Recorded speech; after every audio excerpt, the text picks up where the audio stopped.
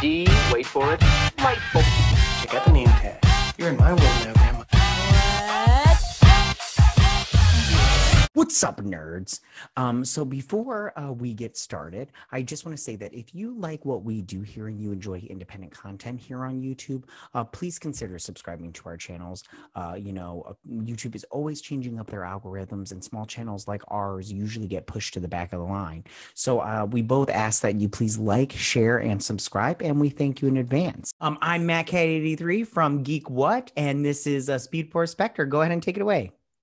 Hello, hi, I'm Speed Force Spector. I talk about DreamWorks trolls and whatever I feel like that time of day or week.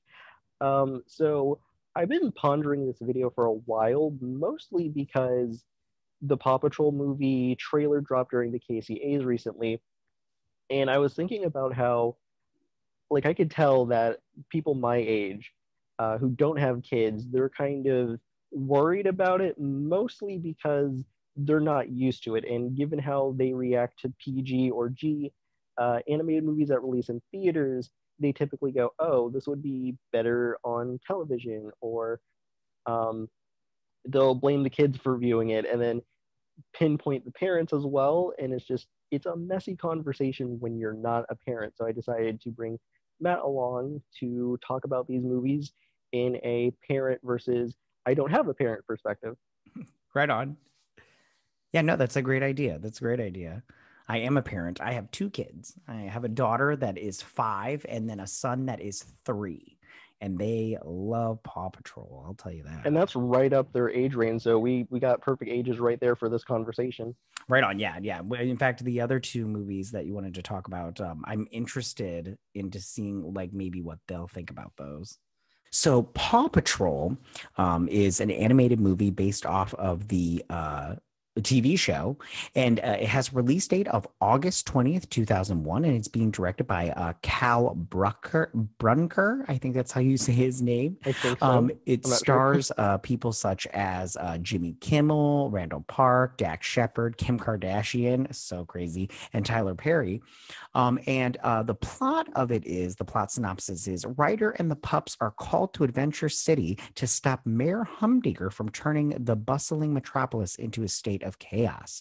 Get ready for exciting missions, high-stake rescues, new pups, and amazing new vehicles, making this the biggest Paw Patrol story ever. No city is too big, no pup is too small. And I think this sounds quite exciting as far as Paw Patrol goes and everything. So altogether, I'm just kind of shocked this is going to theaters.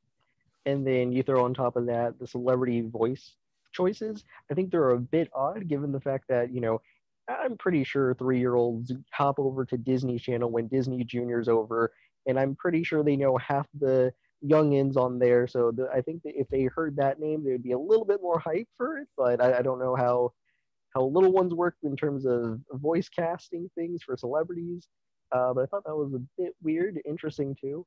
I don't know if I'm seeing this in theaters, but as you said, that's a good pinpoint date that they have. August, I forgot the day. August 20th. Yeah, it's about the time kids aren't quite in school yet, so it has time to make whatever numbers it possibly can. Right on. Yeah, no, my kids, they could care less who does the voice acting. And plus I don't think that kids that are interested in Paw Patrol do care about who the voice acting is. Yeah. I think they're just like, like my daughter, she doesn't care who does the voice of Elsa. She just loves Elsa. So right. Yeah, so I think that is interesting, especially like I love how they got Kim Kardashian. Gosh, I hope every sentence that she has in the movie starts with a K. That'd be really funny. So, did you have any questions about this movie? Yes. So my first question, and then it's a follow-up question, so you could reply to both. My first question is, how do you feel about this movie as a parent and who enjoys Paw Patrol? And do you feel like, in terms of a parent and having your 2 kids, do you think that this is appropriate for an animated movie going to cinema? And then my second question is, as a person who just does discussion and review topics, removing the parent aspect and you're just doing this, do you think it's appropriate? Okay, so the parent one, Um, going to the theaters, I think, is just a cash grab for the studio, and I totally get that and everything.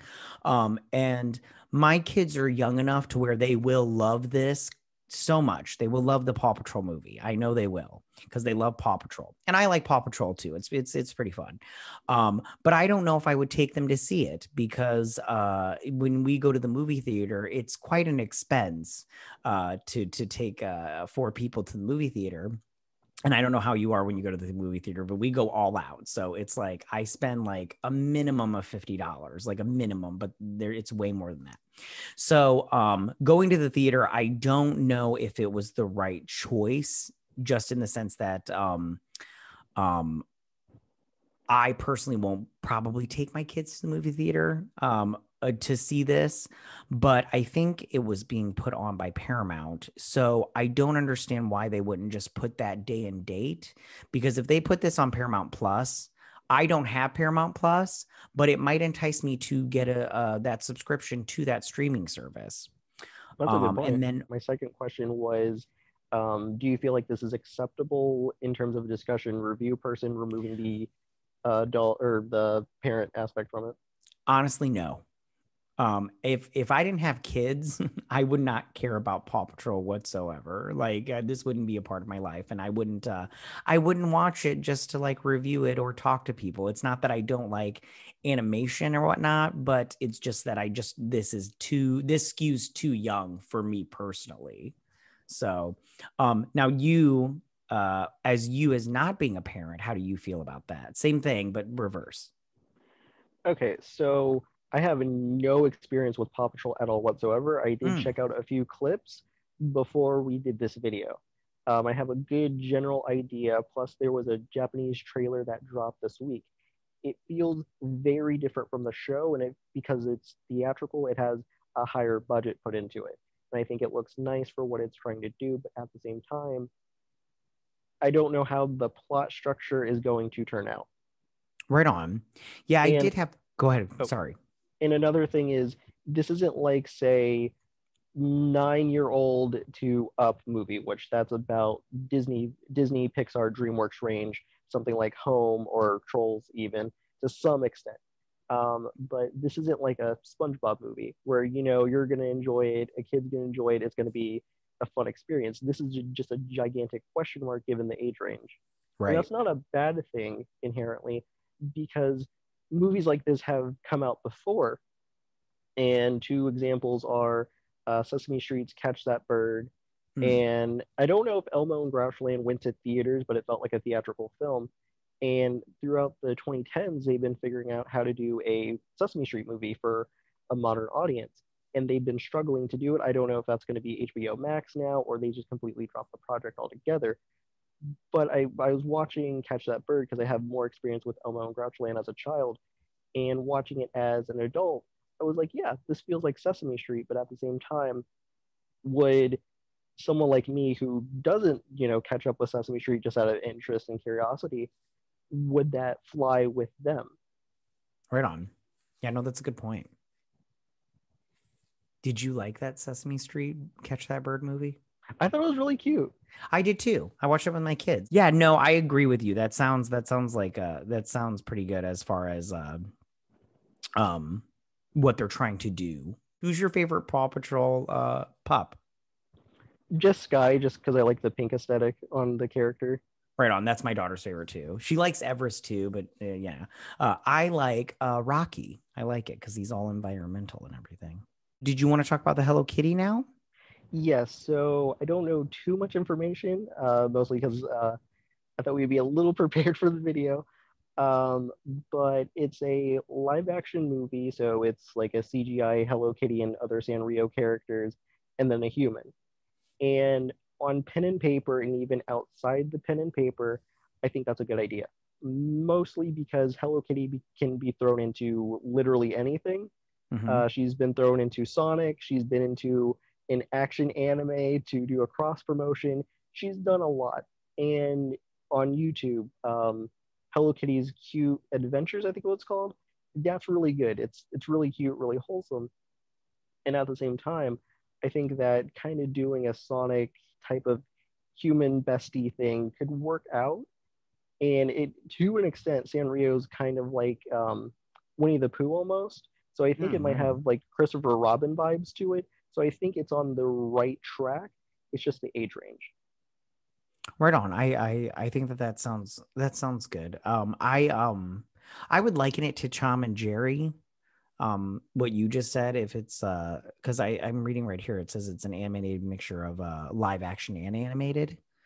And well, I didn't like Tom and Jerry, but at the same time, I would watch a Hello Kitty movie. I mean, I personally have never been into Hello Kitty. I don't like dislike it or anything. It just never Yeah. came up or whatnot. But I can tell you right now, my daughter, who is very much a girly girl, would love Hello Kitty. So I think that is something that is interesting. And you brought up a good point about the whole girly girl thing. Is it's not 100% that. Right There's a on. group of diverse characters, so it's kind of like Trolls, where it's like, oh, okay, here's the girl character, here's Branch, here you go, boys, you're included as Right well. on. So I feel like it'll work in its favor. But like also Sanrio's kind of like, as I said, Winnie the Pooh, and that's kind of universal despite the lower age range. Right on. I think this will do really good overseas, like in Japan, because they love Hello Kitty. Uh Yeah, definitely. yeah, for sure. For sure. All right. And then the last movie that we want to talk about is the Barney the Dinosaur movie. So I was looking this up and it sounds very interesting just in this. I don't know if you sorry, if you grew up with Barney at all. Did you grow up with Barney at all? I did grow up with Barney. I was a huge fan. I was more of a Blue's Clues fan, but Barney was definitely second up there. Because like me personally, like I was when Barney came out, like I was a little too old for it, so I wasn't like into Barney, but like I had a nephew that loved Barney and everything, and so I was just like, hey, whatever, I can dig Barney. It's not that big a deal. um how do you feel right now, just at the announcement that they're going to do a live action Barney the Dinosaur movie? So I was excited because I felt like Mattel announced last summer that they're rebranding the brand because Barney has only been in reruns. He hasn't had any new content recently. So this is a complete reboot. So it's a 180. And I was like, okay, this is a good idea right now. On top of that, if it takes inspiration from Catch That Bird or Elmo and Grouchland or something akin to um, I can't think of any shows right now. But if it's something along those lines where the whole family can enjoy, I think it's on the right track. If it doesn't, how should I say this? If it's more about plot and less about the side stuff they normally do. Right on. Yeah. Yeah. No. How do you feel about Daniel Kaluuya? Because he is the executive producer on this. How do you feel about him being involved with this movie? I've never seen his work at all, so I can't really comment on that one. Oh, gotcha. Oh, you didn't see Get Out? I didn't. Oh, you should. It's pretty good. It's pretty good. Okay. Well, with this movie being a live action movie, do you think that they'll use the original costumes from the original show, or do you think they'll do more of like a CGI kind of like Cats, but not as bad as Cats, but kind of like Cats where it's more realistic? I'm not sure if it's the original puppeteer, but he makes TikTok videos using Barney. He still has the Oh, costume shut around. up. I didn't know that. So I feel like they could easily use that one, or they could update the puppet. There's two options with that one. CGI, I don't think that would work in this movie's favor, mostly because of the head design and Mhm. the eye design. I don't think that'll translate perfectly in CGI. Right on. Now, do you think children of today like will like Barney or like relate at all? Now, that's an interesting question, and it really depends on the parents' knowledge and how old they are. So, like for me, Barney was still around and even had new episodes on PBS Kids, so I would watch that. On top of that, we talked about Sesame Street, so my parents knew enough about preschool programming, and I'm sure you're the same way with your kids because you guys watch Paw Patrol, so you Right pretty on. much monitor what your kids watch in terms of that age range. And it kind of depends on what the kids are watching nowadays, because there are shows like Barney still on streaming services and a few network television shows, but it really depends. Right on. Yeah, I don't like, my kids have never seen Barney, so I'm not 100% sure. I mean, I'm pretty sure they'd like it because they'll watch anything, but yeah, I'm not sure. Yeah, maybe I should try that tomorrow. But I'll just put on a Barney or whatnot.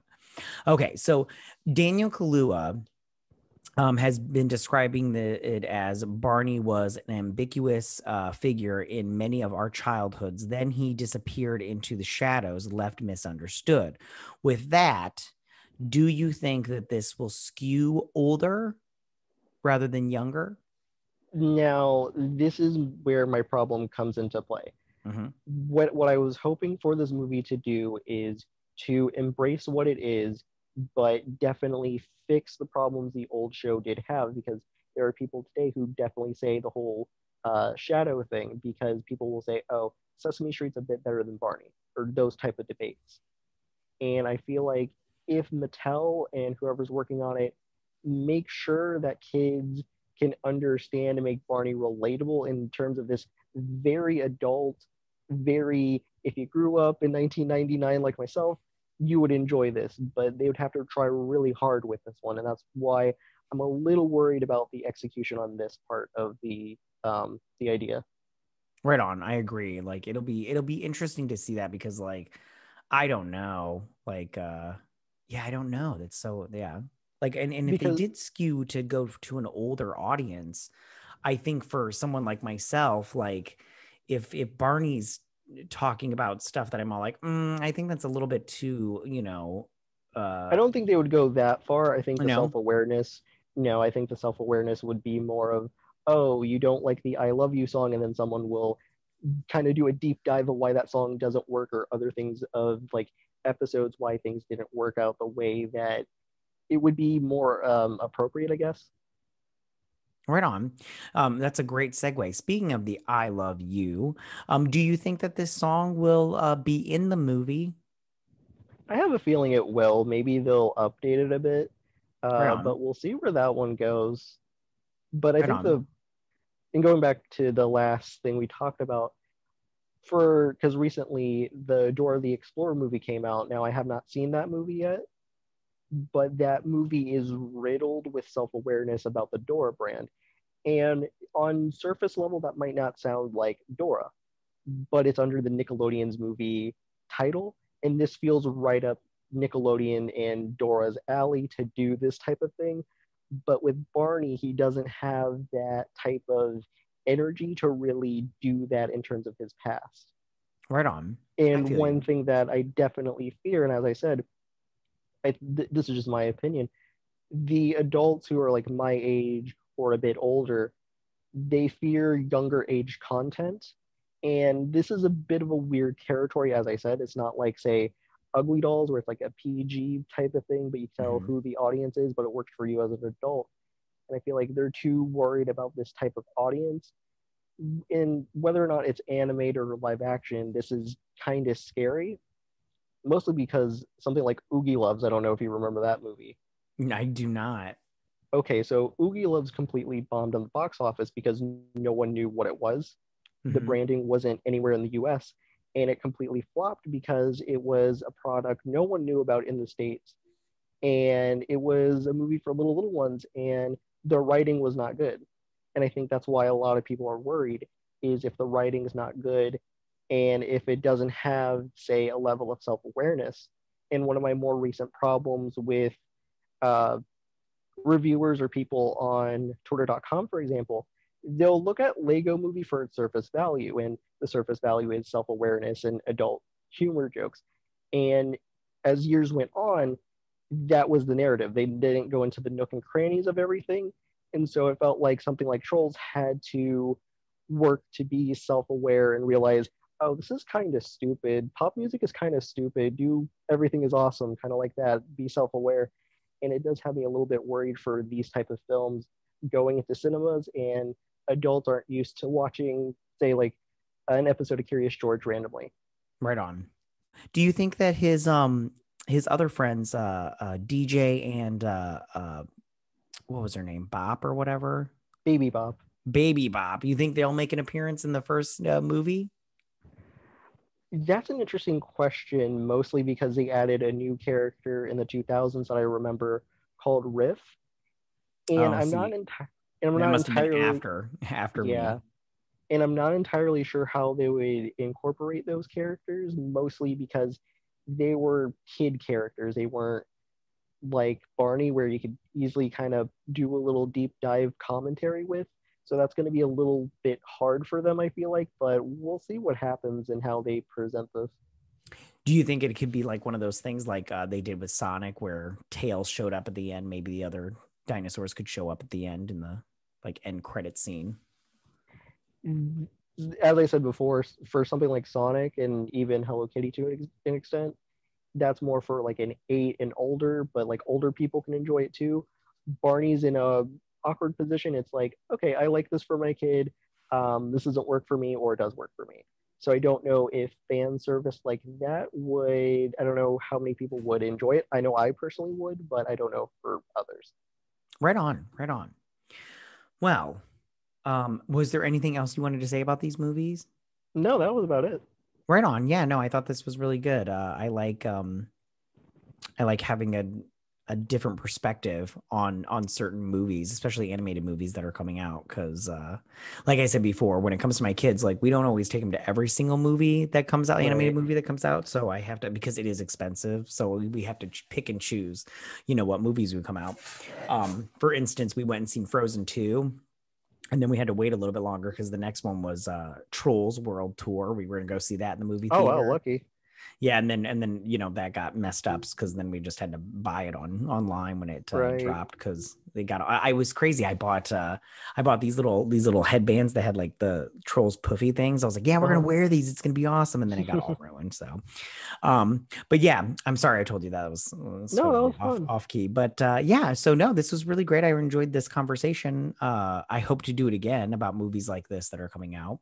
Yeah, me too. I Is there know we're definitely going to do it later for My Little Pony Generation 5 for Oh, that one. absolutely. Yeah, yeah, yeah. So tell us, how do you guys feel about all of this? How do you feel about the three movies that we talked about? How do you feel about the Paw Patrol movie? How do you feel about the Hello Kitty movie? And how do you feel about the Barney the Dinosaur movie? Which one of those are you most excited about? Which ones are you least interested in? Or are you just interested in all of them? And then, you can go ahead and leave all your comments in that section down below. If you like this video, go and hit that like button. I won't mind. Spectre won't mind either. Again, go ahead and check Spectre's channel out. Keep going to my channel, checking out my channel. I would appreciate that also. And we will see you guys next time on our video. You guys have a good day. Bye.